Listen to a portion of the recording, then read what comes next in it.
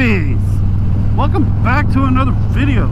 So Miss Stevie and I are doing an experiment. I just got off of my RoadKing and I just got onto her 2020 Deluxe, and she just got off of her 2020 Deluxe and just got onto my 2016 RoadKing. And we're gonna do some comparisons, which they'll be separate videos, but first thing I noticed is this bike seems smaller. Like, it even seems smaller, like front to back to me, coming off of the RoadKing anyway.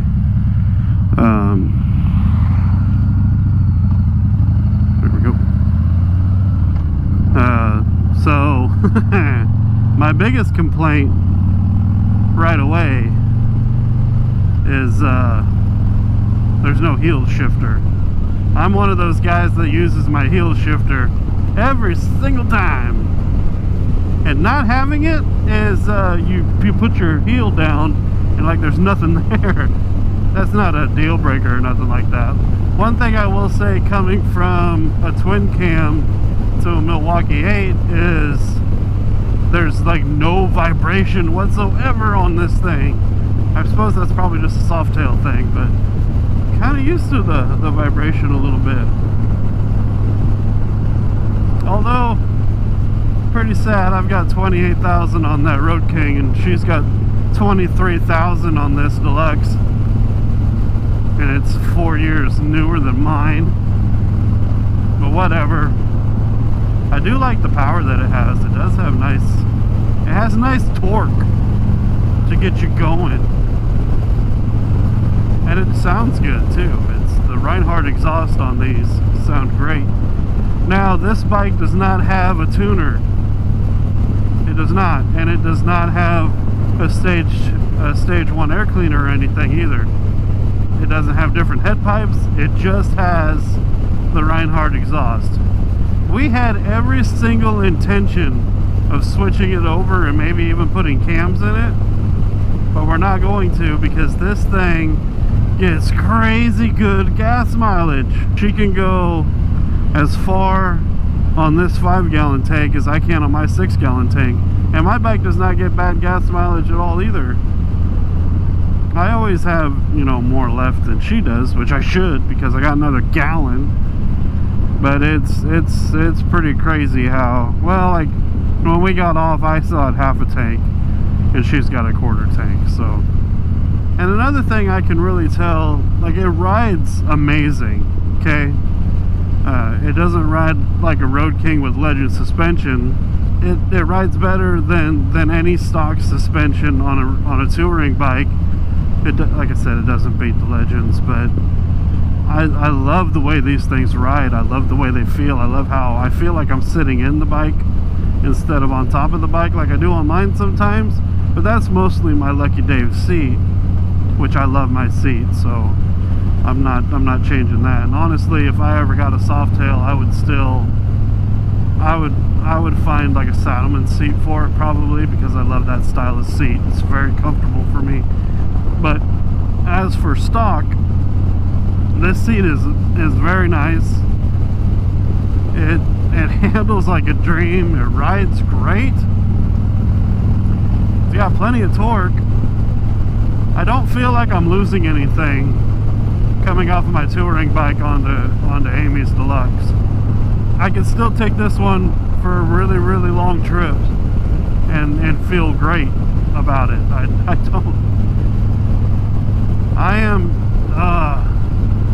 I hope Harley does something with their touring bikes pretty soon. Like, I hope they do the mono shock like this one has, because I'm telling you, this thing, it rides just like a dream.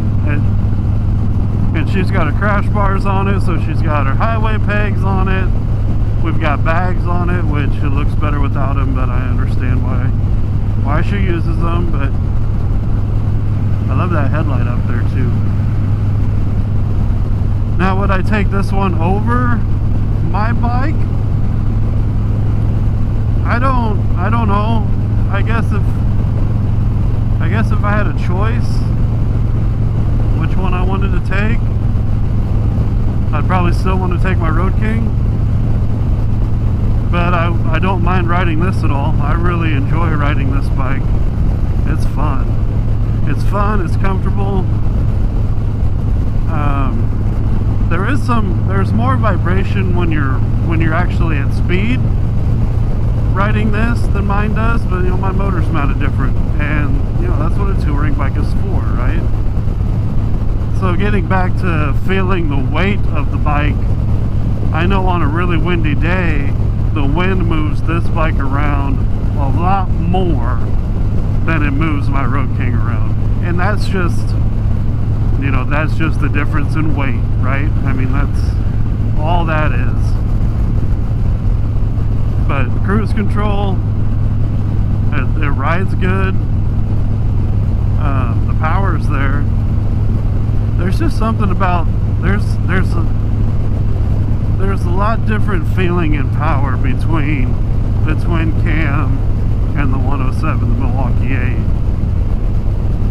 I don't really know if I can explain it. I mean, this one, you twist the throttle and it goes, right? Mine, I twist the throttle and I feel more. Does that make sense? Mine goes also. I mean, this one's got a little bit more power than mine does, obviously. It's a 107, mine's a 103. Single cam, twin cam, you know, there's a little bit more torque there. But mine, I feel like my bike is doing more. It's not, but I feel the power more. You know, this one you twist the throttle and you feel yourself accelerate, but you don't feel it as much with the bike. I have thought long and hard, and if I had not gotten that Legend suspension on my RoadKing, I would have traded for a Softail. But I did get the Legend suspension, which is expensive, but it's still cheaper than buying a new bike. Because you buy a new bike and then there's a lot of stuff you gotta do to it, right, to make it your own. Rev matching in this one is way different, as you guys just saw, which that would just be, you know, taking some time to get used to. All in all, I really love this bike. I love that Mrs.Stevy has it. I love the look of it. I love the white wall tires. I love the spoked wheels. I love the white paint. I love this bike. If I was buying a bike now, though, I don't think I'd buy a touring bike. I think I'd buy a Softail. Okay, so I filmed this whole review. Did the whole thing. And if not for a subscriber commenting on Amy's last video, I wouldn't even have thought of this. I feel like it really needs to be in this video. So I said that I would, if I was buying a bike, I would buy the Softail. But I've been riding on my own for 4 years now. 3. Almost 4, going on 4 years now. Sure. And it's been that long since I've had a passenger, so I didn't even think about reviewing a bike for a passenger. So I'm going to amend what I said earlier.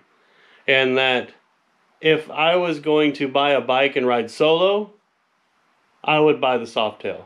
But if I was going to buy a bike and I was going to be 2-up all the time, you cannot beat a touring bike for that. Get a really comfy seat for the rider and the passenger. Because I've been solo for so long, I just bought a comfortable seat for solo.